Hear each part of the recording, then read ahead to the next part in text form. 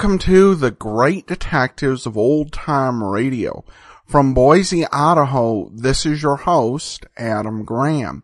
If you have a comment, send it to me, box13 at greatdetectives.net.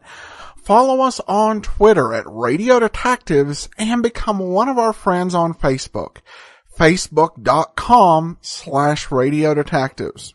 Well, after 18 months, I'm pleased to present Dragnet. As I begin the second run through the series, the first on the Great Detectives of Old Time Radio, Dragnet had an origin that began in a couple of different places. The idea of Dragnet came up on the set of He Walked by Night, a program will no doubt bring you on video theater this fall. And Marty Wynn of the LAPD was a technical advisor. Webb played Lee Jones of the Crime Lab in that film. And Webb was just a very curious, a sort of natural student, particularly when it came to film and studying how that worked and asking people what their jobs were. And so he struck up a conversation with Marty Wynn, who, when finding out he was one of those radio private eyes, wasn't too happy with Webb. Wynn, a sergeant with the LAPD, really thought that the radio private detective shows didn't fairly represent the work of policemen.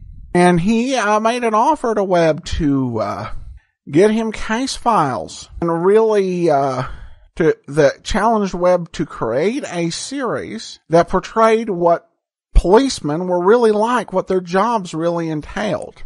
Well, that proposal was mostly tabled, and if events hadn't gone a certain way, it may never have been picked up, at least not by Jack Webb. But Webb got news that ABC was going to be putting Pat Novak for Hire on hiatus for the summer. And that definitely put Webb in kind of a tough spot.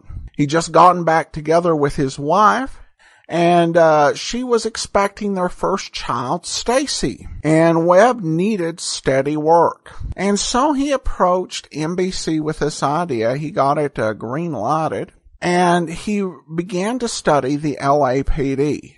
And Webb was the perfect person to make Dragnet because he was such a student, such a stickler for accuracy and detail. And he told Wynn and another officer who were showing him around to talk like cops. That was what he wanted to have, that feeling on the show, that absolute sense of accuracy. And so Dragnet first hit the air on June the 3rd of 1949. That episode, Production 1 Homicide, is missing. But we do have Production 2, Robbery, also popularly known as the nickel-plated gun. I can safely say of this episode, the earliest Dragnet episode in existence, that it is the least Dragnet-like episode of Dragnet there is. You'll notice it from beginning to end. We'll talk about that at the end of the show. But let's go ahead and we'll take a listen now to Production 2, Robbery, a.k.a. the nickel-plated gun. Ladies and gentlemen, the story you are about to hear is true. Only the names have been changed to protect the innocent. Dragnet.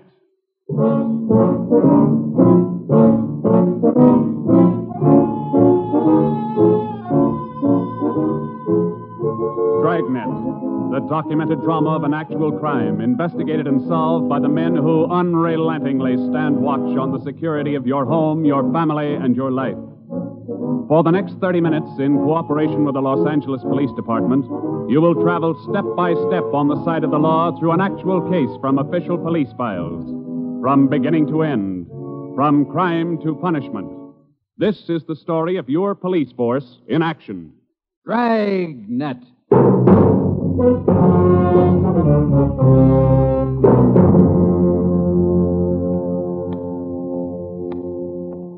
It was was Tuesday, March 25th. It was cold in Los Angeles. We were working the night watch out of homicide. Detectives in Los Angeles work in pairs. My partner's Ben Romero. He's a sergeant, so am I. My name's Friday. The boss is Ed Backstrand, chief of detectives. I was on the way back from the record bureau, and it was 13 minutes past 11 when I got to room 42. Homicide. That's a hot shot. Somebody grab it. I got it, Ed. At 1245 East Doheny Street, 1, 2, 4, 2 officers shot. At 1245 East Doheny Doheny Street. 2 officers Shot. What have you got, Friday? Read it. 2 officers shot. Where's Romero? Right here, Skipper. Okay, you've got one to roll on. Get going.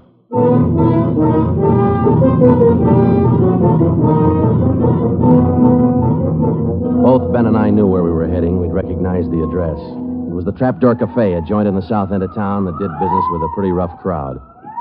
13 minutes later, we pulled up in front. 2 patrolmen had the crowd pretty well pushed back. There was a cruiser car in front of the cafe. The car door was open, and an officer was sprawled across the seat. He was conscious but weak, and one of his pant legs was pretty red. Hello, Sarge. Hi, how you doing? I've done better. Yeah, well, what happened? Williams and I were cruising. We've been keeping an eye on this cafe lately. Tonight we decided to take a look. And just as we went in, 2 guys left in a hurry. The back door. We followed them out into the alley. It's dark out there, and I called to them. I said, "Hey, fellas, just a minute. I want to talk to you." They stopped? I'll see. One of them whirled. He had a gun in his left hand. He shot both of us. Left hand, huh? Williams went down and out. I went down, but I took a shot at them. No effect. Then I started crawling out here to the car so I could call in. You started crawling? Yeah. Wait a minute, Emerson. Weren't there any people around by that time? Yeah, quite a few ran out after the shots. You mean nobody would help you to the car? That's right. Did you get a good look at either of the gunmen? Well, one of them was tall. I think he was a redhead. There was something funny about his nose. That's all I saw. It's too dark out there. Williams was closer. I think he got a good look. Joe, the other officer, Williams, he's in pretty bad shape. Is he breathing? He's still alive, Emerson. I don't know how much time he's got. Ambulance? On the way. Okay, let's round up all the men who are in the cafe. We're taking them in.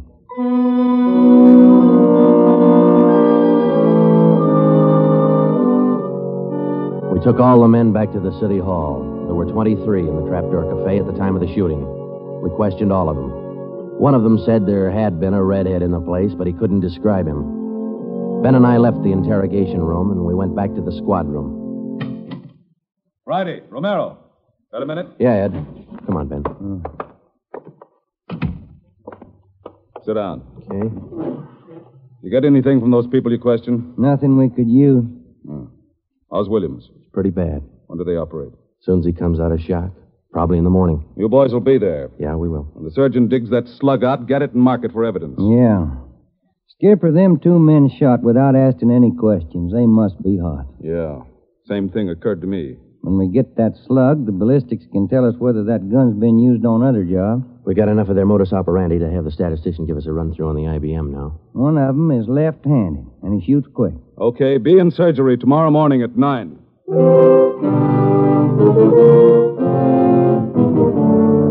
Neither Ben or I said much on the way home, but we were both thinking the same thing. I knew the chief was thinking it too. Here were 2 men who'd shot a couple of police officers without asking any questions. Now, I suppose you've heard a lot of stories about what the force thinks of cop killers. Sure, we don't like to lose our friends and partners any better than anybody else would. Why not figure it this way? If these 2 guys would gun a couple of armed police officers, do you think they'd hesitate to shoot you, the unarmed citizen?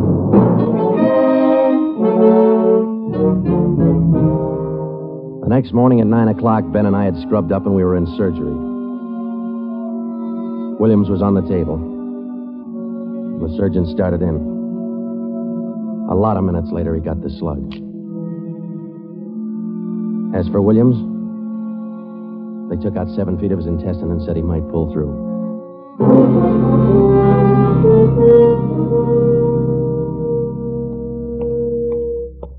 Joe, here's the report from ballistics. The slug they took out of Williams come from a .44 Smith & Wesson. The same gun was used in a liquor store killing about a month ago. You call the statistician? Yeah, She's running all the cards on previous shootings through the IBM machine. She ought to be through about now. Let's take a look. Okay, come on. Hi, Helen. Just a second. Okay.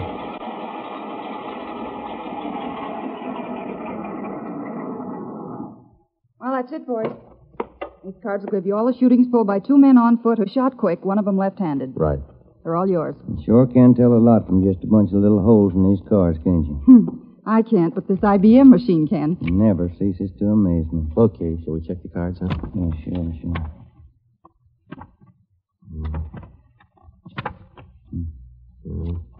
Wait a minute, Ben. Here we are. Huh? Yeah. Here's that liquor store killing ballistics tied the Smith & Wesson in on. Same gun that Emerson Williams was shot with? Well, it checks out. The liquor store was in the same neighborhood as the Trapdoor Cafe. Same gun, huh? Got to be. How long ago? A month ago, yeah. Ben, take the DR number off this card and let's pull the crime report on that job.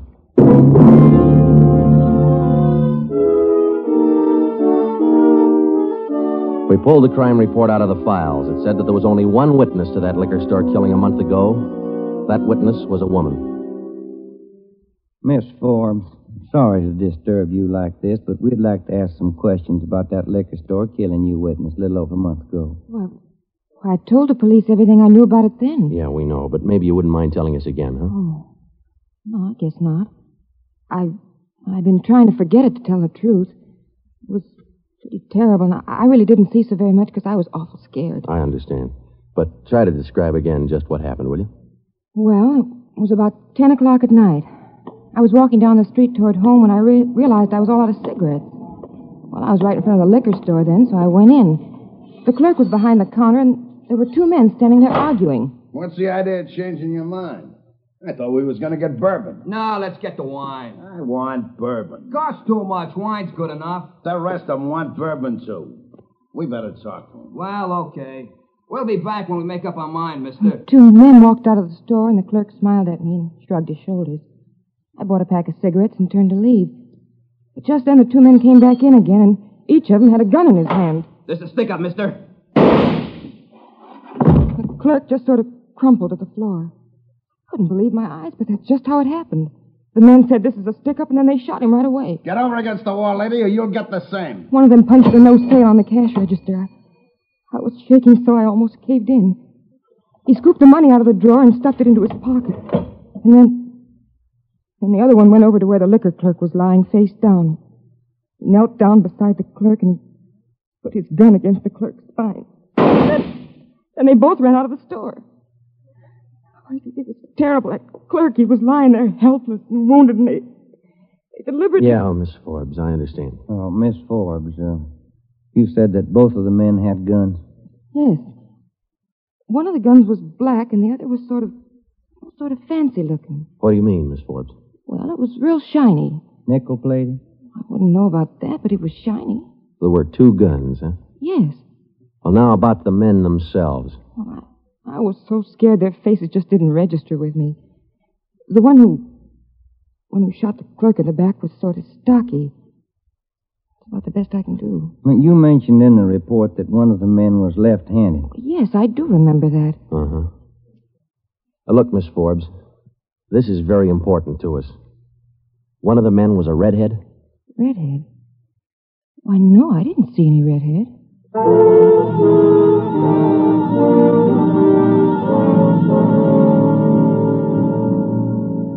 Skipper, me and Joe's run right smack into a stone wall on this thing. What's the complication? Well, there's more than one, Ed. In the first place, we know that the .44 Smith & Wesson was used in both shootings, but the descriptions of the men involved don't check. Police officer Emerson said he thought the man that shot him and Williams outside the Trapdoor Cafe was a tall, left-handed redhead. Said there's something funny about his nose. You think Williams got a better look at him? Well, probably did, but Williams isn't strong enough to talk yet. And a girl that witnessed the liquor store killing a month ago said that one of those men was left-handed. But she said neither of them was a redhead. And on top of all that, now we've got 2 guns to worry about. The girl mentioned 2 guns, so we checked the autopsy report on that liquor clerk. And, Ed, the bullet that actually killed him came from a .32-20, not a .44 Smith & Wesson. That fact didn't get any publicity at the time, did it? No, it didn't. Okay. We won't give it any publicity now, either. With a lowdown, it's just the 44 Smith & Wesson we're after. Because if whoever owns the 3220 finds out it's hot, we'll never get it. Anything else? Well, we sent teletypes to all outlying stations in neighboring cities.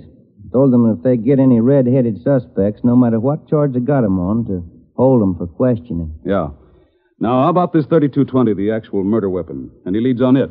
We've got one, Ed. We've been checking the records, and we discovered that 4 hours after the liquor store killing, a taxi driver in the neighborhood was shot and robbed. Slug was pretty well mashed, but there was enough to tell it was from a 3220. So we're going over to question the taxi driver now. Good. Well, I think you boys are on the right trail. So far, what we've got is mostly unrelated facts, but sooner or later, those facts have all got to tie in at some point along the line. Find that point.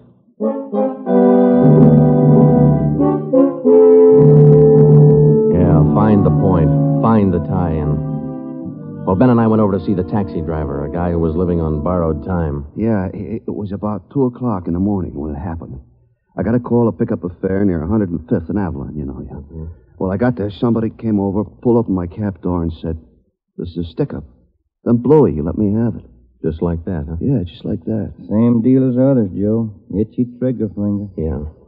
Did you get any kind of a look at the fella? Look, no, it's too dark. Uh-huh. Hey, according to the report, you got shot in the chest. Yeah, that's right. Oh, you're maybe wondering how come I'm still alive, huh? I'll tell you, pal, it's like something you'd see in a bad movie, you know? I'm carrying a few silver dollars with me, 9 of them to be exact. So I decided to stick them in my breast pocket. Well, mister, that just saved my life. The slug hit them silver dollars. It's one for the book, huh? Yeah, you said it. Well, thanks very much. Say, incidentally, we had a little trouble finding you today. You weren't at the stand you operated out of last month. Oh, look, I'm not only not at my usual stand, I'm not driving a hack no more. Oh? Look, after what happened, are you kidding? No, I don't want to push my luck any further than it's been pushed. Yeah, I figure I had it, you know?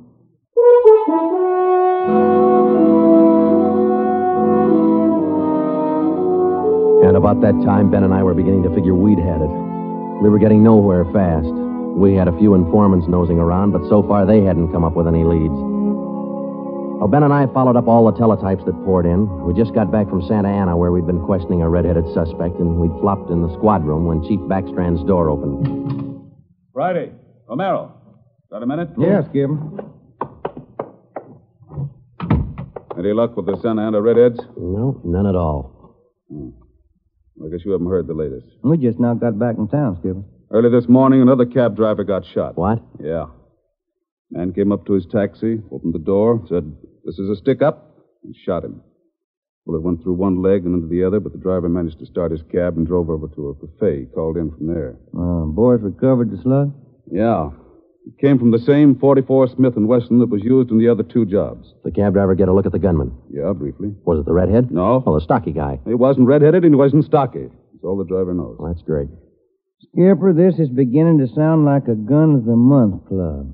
You reckon somebody's renting them guns out? Well, they're passing the guns around all right, but I think they're working together. The way they operate indicates that. Yeah, the trigger-happy routine. Killing is apparently more than a business to them. It's pleasure, too. That's why we've got to get to them fast. Come over here. All right. Come on, Ben.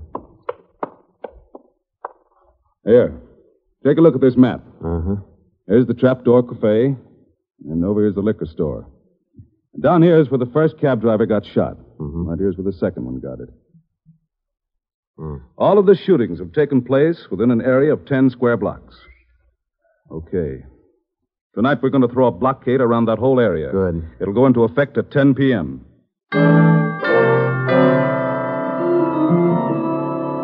At 9:45 p.m., cars and officers started drifting into the area by 2s and 3s. And at 10, when Backstrand, Ben, and I arrived, the whole area was sewed up tighter than a tick. Now, code 3. Pacific Ambulance Davis? 1. Gotcha. Call to All set? All set. We got a primary line and a secondary line. If anyone tries to make a break, we'll pick them up in the secondary. Okay. Friday and Romero here will cruise around the area with me. Go to work, men. Every car in the area was shaken down. The same process was also followed on all persons on foot. The blockade went on all night. By the end of that time, we'd brought in 217 suspects. 26 of them were redheads. What's your name? Henry Wagner. Where do you work? Lumberyard. Which one? First star. What time did you get through work last night? About 6, I guess. What'd you do then? Had some dinner. Where? Harry's grill. Then what? Shot a little pool. Look, I tell you, I ain't done nothing. Now, let's go back to the day before yesterday. And that's the way it went all day long. We shot question after question at them, working them gradually back to the days on which the shootings had taken place.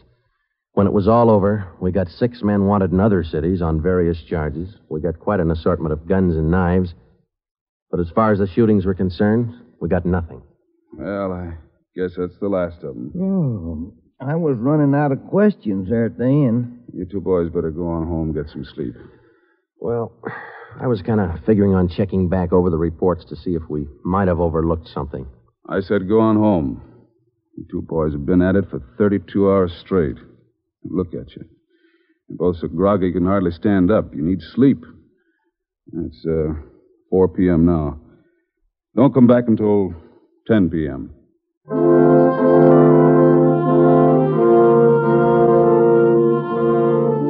When I walked into the squad room at 10, Ben was already there. An informant had just phoned in a new lead. He told Ben he'd heard about a gang that had been hanging out down around the DeVere bungalow court in the south end of town. We knew that the DeVere was close to the Trapdoor Cafe, so we went over to talk to the manager. Joe, I've been meaning to ask you. You checked on how Williams is getting along? Yeah, I did. I called the hospital this afternoon. It's going to be all right. Oh, that's fine. Well, here we are. Yeah, manager's office. Still got a light on.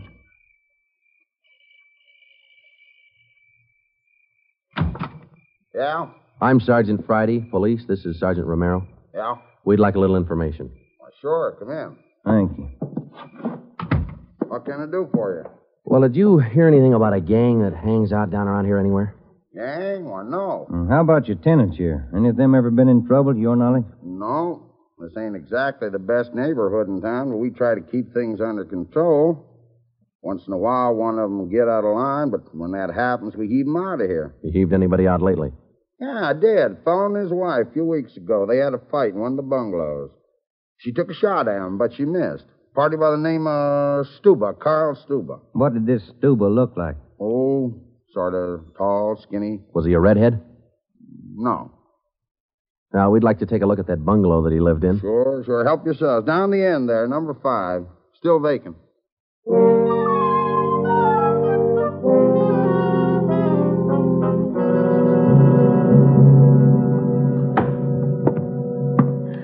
Well, I guess that does it. Stuba didn't leave a thing behind. Matter of fact, we don't have anything to prove that this Stuba's tied in at all. We're only working on a hunch. Hey, Joe, look. Where? Up on the wall there, just by the window. Oh, yeah. Yeah, that plaster there, it's newer than the rest. You got a knife? I sure have, boy, and I'm carving. That manager'd be awful unhappy with me if he was here. Yeah, he would. Yeah, it must. Hey, Joe, here it is. A slug.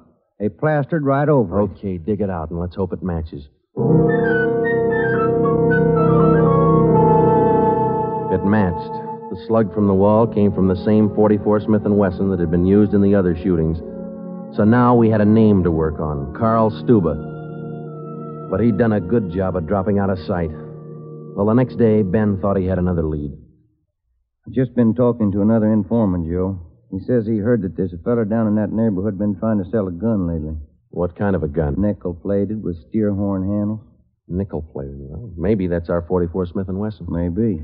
Did the informant know who this man was? Said the feller's name was Alonzo. Yeah. Alonzo who? Just Alonzo. That's all he knew.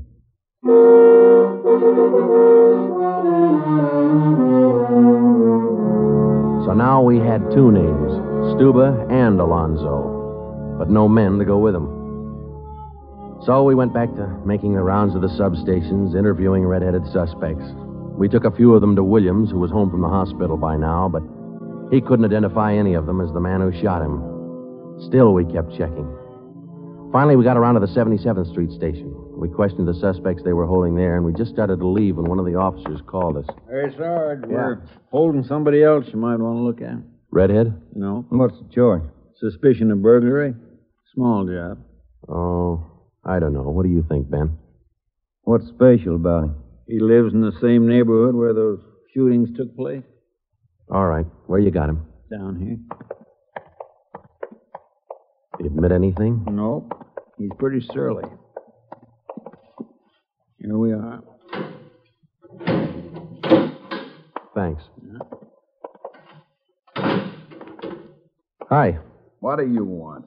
I'm Sergeant Friday. This is Sergeant Romero. We'd like to ask you a few questions. Look, I already told the other cops all I know. I didn't steal no radio from that jerk. What's your name? We've been through all that once. Come on, what's your name? Jackson. Alonzo Jackson. Alonzo. I looked at Ben, and Ben looked at me. This could be the Alonzo who'd been trying to peddle that Smith & Wesson. Ben and I both knew here was one suspect we'd have to be real careful with.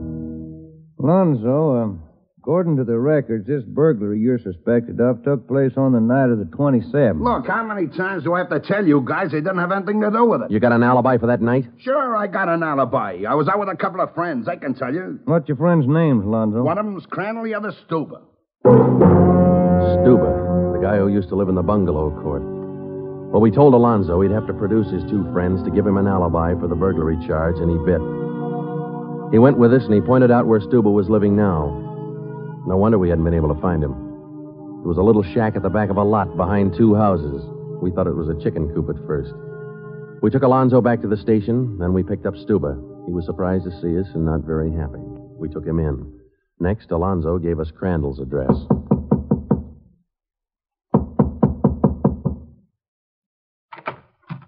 Yeah?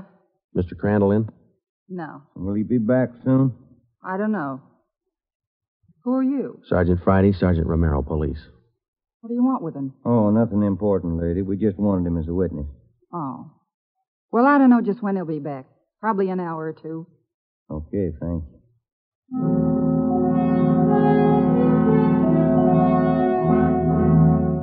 We went down the street away, and we staked out in the car. We sat there for about 5 hours, and then Ben nudged me in the ribs. Hey, Joe. Huh? Joe, take a look. Coming along the sidewalk. Yeah. And he's got red hair. Come on. Crandall. Huh? Your name Crandall?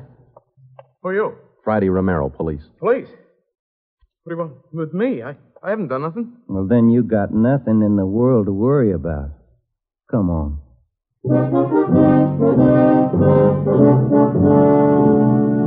We questioned Crandall for an hour, but he wouldn't give an inch. Denied everything. Then we put him in a car, and we drove over to Officer Williams' house.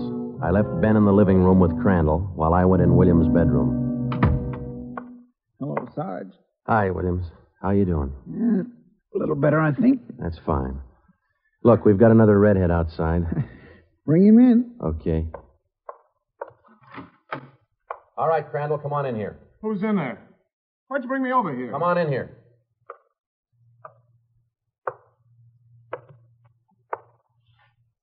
How about it, Williams? That's the guy. No, I'm not. That's the guy that shot me. Well, Crandall? No. Yeah. It was an accident. I didn't mean to shoot him. It was an accident.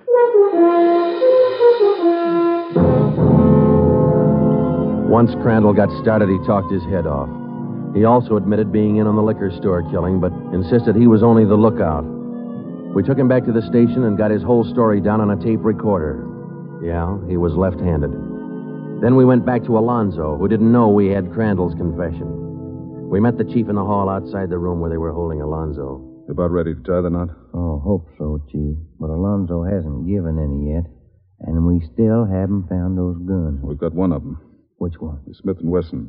Stuba popped about that one 10 minutes ago. Said he left it with his girl. A couple of the boys are on their way over to get it now. That's good, Ed. That leaves just the 32-20. You haven't mentioned the 32-20 to Alonzo, have you? No. He still thinks we're after that Smith & Wesson, and that's the way we're going to play it right now. Go ahead. Look, how much longer are you guys going to hold me here? Didn't you check with those friends of mine? Alonzo, we got a tip that you've been trying to sell a gun lately. A gun? Yeah, 44 Smith & Wesson. Oh. No, it's not true. That Smith & Wesson's been used in a couple of robbery jobs this month, and we think it's your gun. That's a lie. Any proof of that? Why, yeah. Sure, I got proof of that. I used to have a gun, but it wasn't a Smith & Wesson. Look, if I tell you where it is, that ought to convince you, shouldn't it? It'll help things. Okay. I sold it to a neighbor of mine. He gave me $7. I'll give you his address. You sure it's not a Smith & Wesson? Sure, I'm sure. It's a 32-20. Yeah, it worked. We went to the neighbor's address, and he admitted having bought the 3220, but said he'd lent it to a friend who'd never returned it. The friend had hocked the gun to a barber. The barber gave him $15 and a haircut for it. We finally got it from the barber, and we came back to the station. I'm all set, Joe. I'll be in the next room. Just give me the nod. Okay. Hello, Alonzo. Hey, you got the gun. Yeah, we got the gun. Well, now maybe you'll believe I'm on the level. Okay if I go now? I guess we won't be able to hold you here much longer. You can say that again, brother. You could have saved a lot of time if you'd have listened to what I've been trying to tell you all along. I guess you're right, Alonzo. Sure, I'm right. You know, you guys would be a lot better off. You believe guys like me the first time we tell you something. But on the liquor Instead store of job, running... I was only a lookout. I was outside. It was the other two who pulled that one. Stuba and Alonzo. Alonzo killed the clerk. Hold it, Alonzo. All right, Alonzo, that's enough. Now, come on, how about it? What's the use? All right. That's like he said. Okay, Ben, bring the recorder in here. Alonzo's ready to make a record now.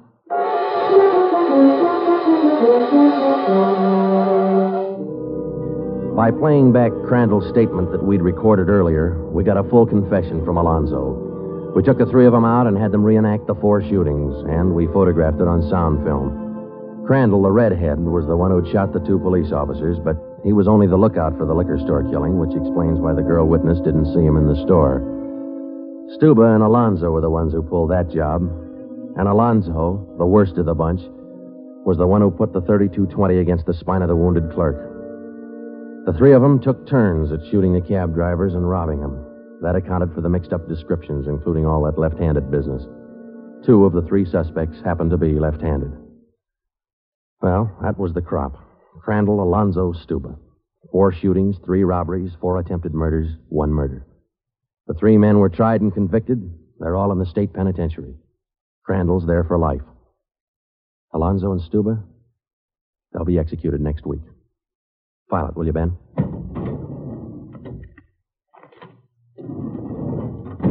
Case closed. Dragnet.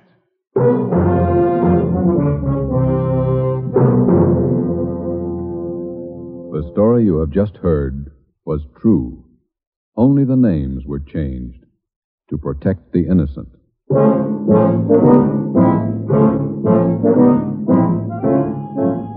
You have just heard the second in a new series of authentic cases from official files. Technical advice for Dragnet comes from the office of C.B. Horrell, Chief of Police, Los Angeles Police Department. Tonight's program is dedicated to Radio Officer Delmer E. Cook of the Los Angeles Police Department, who, on the afternoon of December 6, 1948, gave his life so that yours might be more secure. Dragnet came to you from Los Angeles. This is NBC, the national broadcasting company.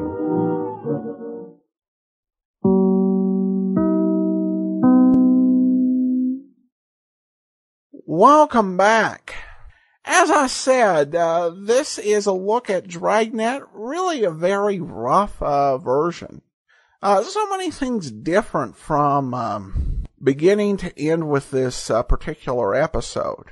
The theme music that was used here will be gone by next week. Apologize to anyone who expected the traditional Dragnet theme. Probably the flashback to, in the witness's testimony, definitely not something we usually see with Dragnet. Plus, you begin to get a reason why Webb would insist on a little more toned-down delivery. Particularly, probably the most challenging act in that regard was Charlie McGraw. And I've heard some of McGraw's other work, including Man from Homicide, which we'll probably end up playing next season. And he could definitely have some somewhat overdone mannerisms as Ed Backstrand.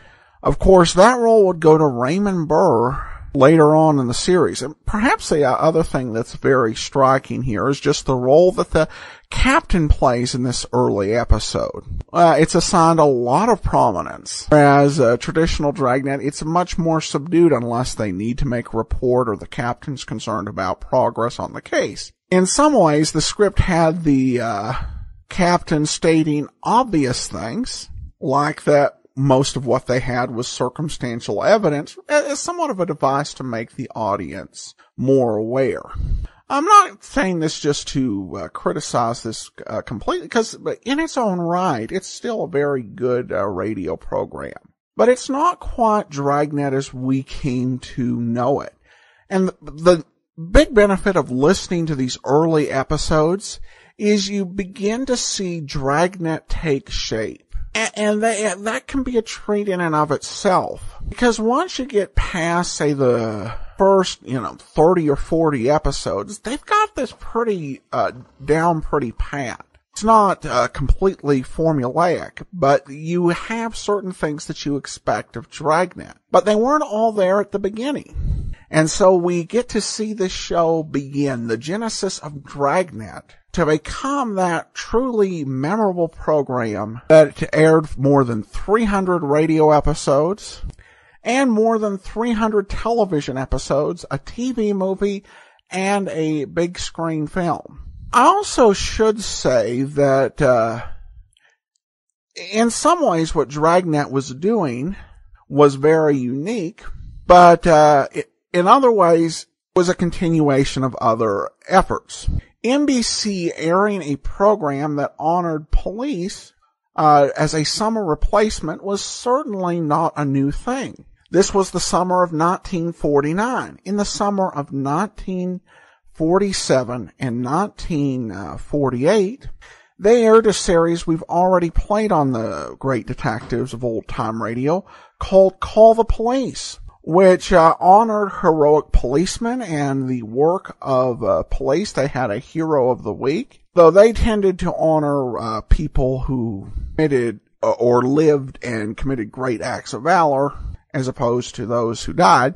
But there was that style. And there had been programs that attempted to encourage law and order and respect for the law, going back to the 1930s with Call the Police. Excuse me, not Call the Police, but Police Headquarters and Calling All Cars. And at the federal level, you had This Is Your FBI, and there was also Gangbusters. What made Dragnet so interesting is it was a series that won an Edgar Award from the Mystery Writers of America. There was little mystery. In fact, many of the other programs spent most of their time following the criminals around in order to illustrate a crime doesn't pay message, in which lessons about the dangers of crime, the causes of crime were taught.